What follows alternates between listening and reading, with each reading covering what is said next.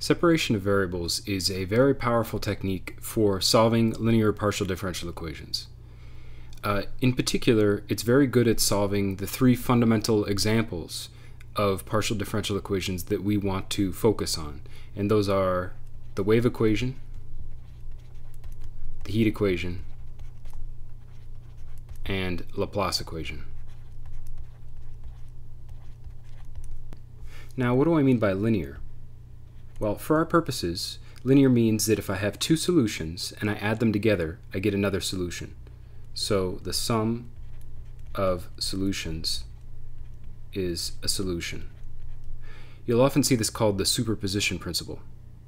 Now, I'll get more precise later about what the real definition of linear is, but it suffices to note right now that the wave equation, the heat equation, and the Laplace equation are all linear and they satisfy this superposition principle. Alright, what's the big idea behind separation of variables?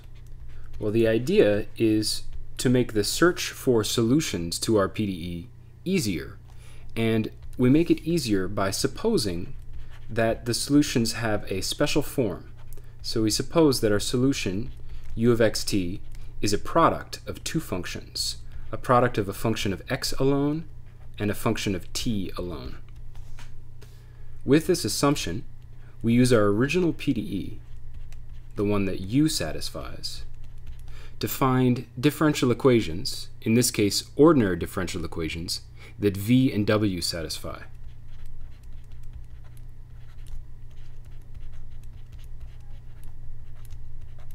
And we're going to cross our fingers and hope that somehow these differential equations are easier to solve than the original PDE, and we'll find that we're correct most of the time. Well, we can then solve these differential equations for v and w, and hopefully get many solutions. So I'm going to say v lambda, w lambda. Now the subscript lambda is, we'll talk more about it later, but we can think of it just as a parameter that says I get lots and lots of solutions. And from that, of course, I can reassemble solutions to the original differential equation just by taking the product. And so we get, for every pair of solutions like this, we get a solution to the original differential equation, v lambda of x times w lambda of t. So now we have a whole bunch of solutions to our original PDE which have a specific form.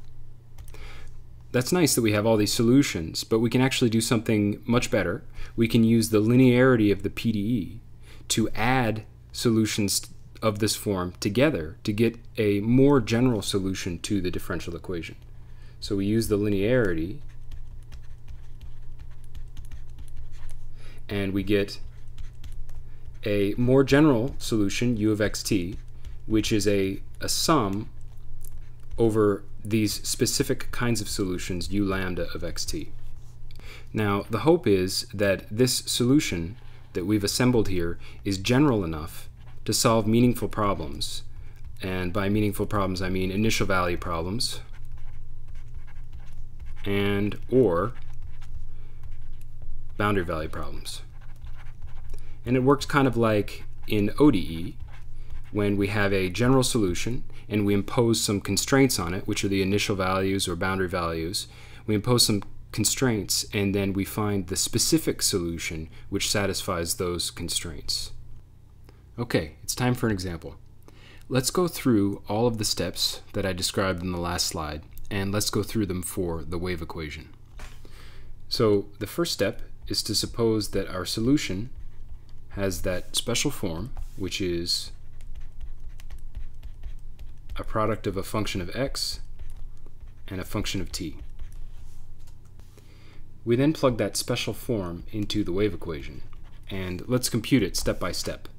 So utt is equal to v of x times w double prime of t, and uxx is equal to v double prime of x times w of t. So the wave equation, utt equals c squared uxx, is the same as the following equation in v and w: v of x w prime of t equals c squared v double prime of x w of t. If you have never seen the argument of separation of variables, then you're a lucky person, and I encourage you to pause the video now and to really take a good look at this equation. Think about this equation and think about whether or not you can come up with any hope, any possible way of solving this equation, of finding v and w that will satisfy this equation.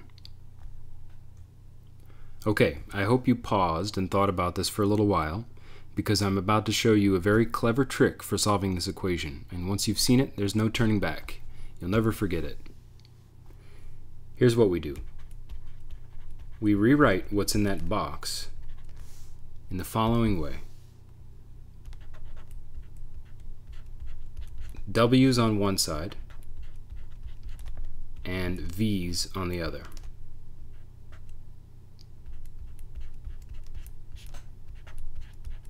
Now, we make the following observation. On the left-hand side is a function of t alone, no x's. On the right-hand side is a function of x alone, no t's. The only way that a function of t alone can be equal to a function of x alone is if both functions are constant, and we'll call that constant lambda. Lambda is referred to as the separation constant. And it's no coincidence that I use the notation lambda like I did on the last slide, because lambda is exactly that constant which is, in some sense, parametrizing the solutions to the wave equation that we get from solving for v and w. So that's the trick. Now what we're staring at is a funny way of writing two separate equations, one for v and one for w, and these are the equations that we need to solve. So we need to solve. First one is w double prime over w equals lambda. It's hard to say. I'll rewrite it as w double prime of t equals lambda w of t. And the second one is c squared v double prime of x over v of x equals lambda. That's a little easier to say. And I'll rewrite it as v double prime of x is equal to lambda divided by c squared v of x. Now remember, c is never 0, so it's perfectly okay to divide by it. I'll box off these equations. These are the equations that we solve in order to reassemble, in this fashion, solutions to the wave equation. I'm happy to say that we are now done with the first two steps. We're now on the third step. We've derived the equations that result from separation of variables, and we need to solve these equations.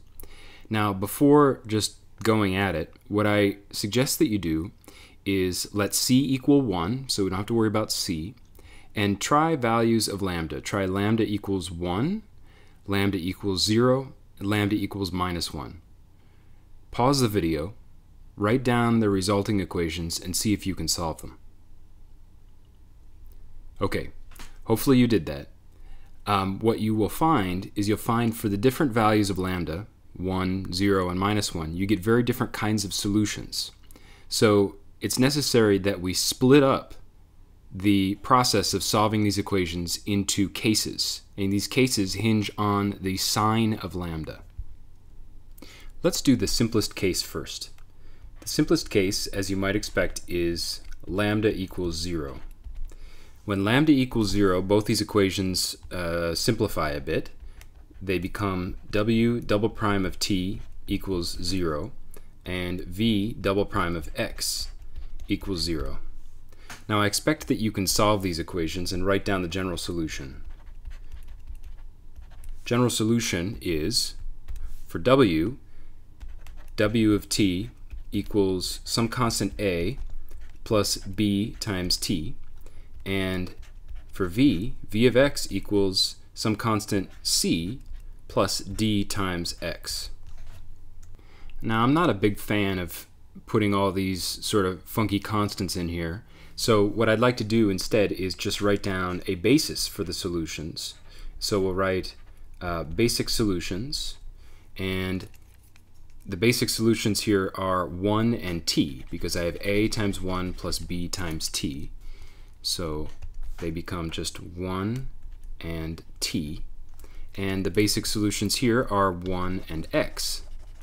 And we have linear combinations of 1 and x forming our general solution. Keeping in mind that we're trying to do separation of variables and solve the wave equation, we can then take products of w and v to get solutions to the wave equation. In fact, they'd be basic solutions because I could take linear combinations of these and get more. So we get the following basic solutions of the wave equation. And these are all of the possible products of possible w's and v's. I get 1 times 1, that's 1. 1 times x is x. T times 1 is t. And t times x. And I could take any linear combination of these guys and get a solution to the wave equation. So you could take a linear combination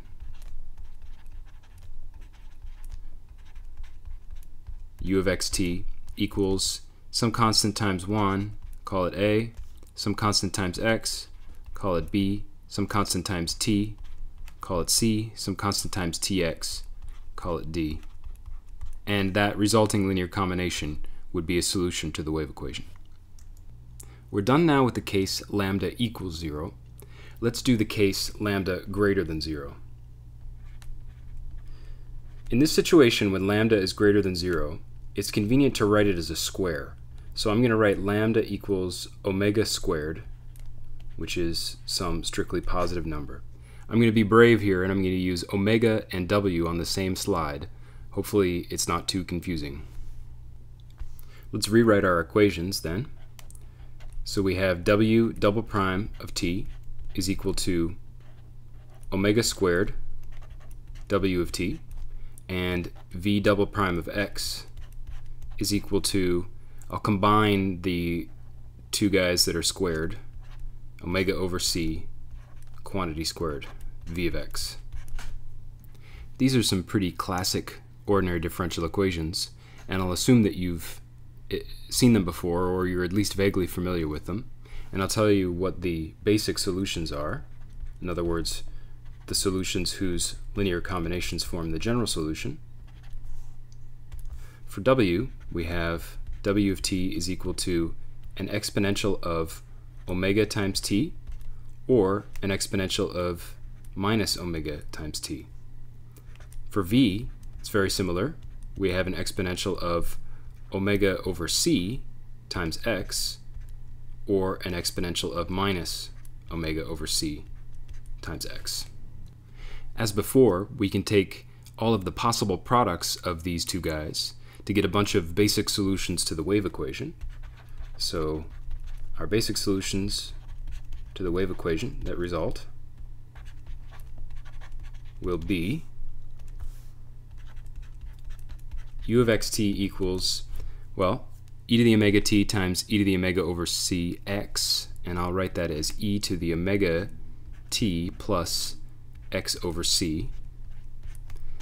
E to the omega t times e to the minus omega over cx. I'll write that as t minus x over c.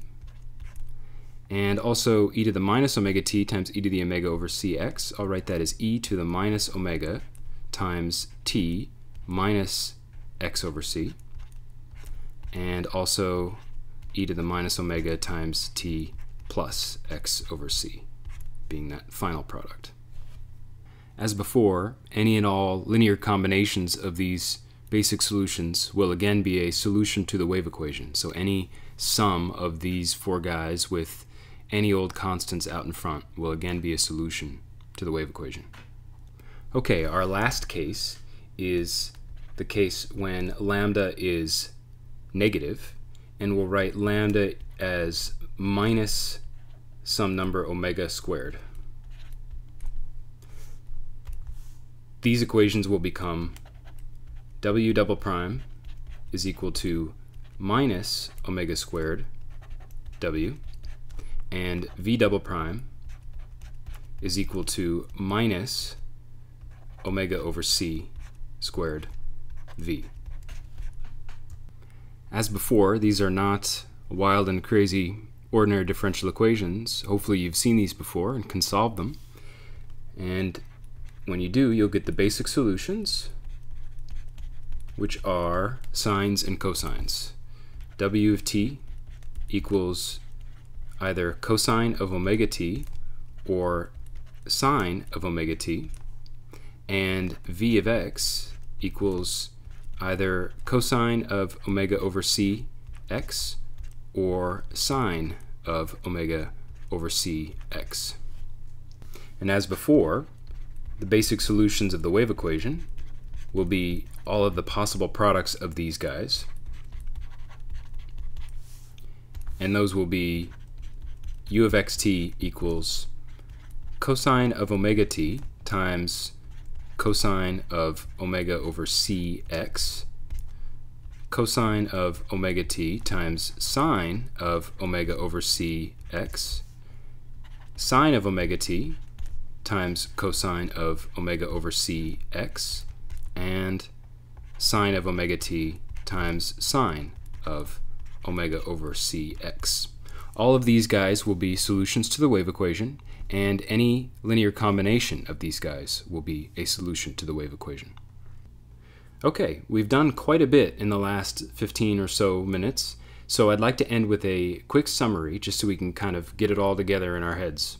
So the first step was to look for solutions of the wave equation which had the following form: product of a function of x and a function of t. We then found, by some calculation, that that assumption implied that w and v satisfy certain ordinary differential equations, and those differential equations depended on a parameter lambda, which was our separation constant. We were then able to solve those differential equations, and we got a whole big pile of solutions based on assumptions on lambda. Lambda equals 0, lambda positive, or lambda negative.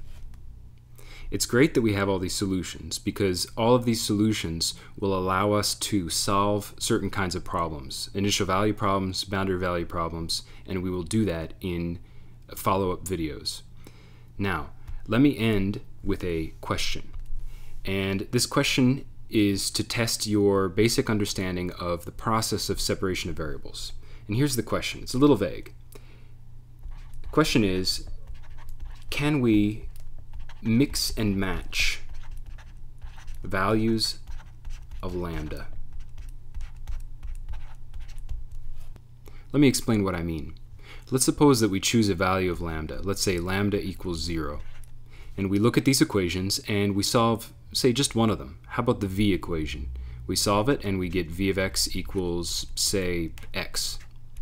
Now, let's choose a different value of lambda. Let's say lambda equals -1.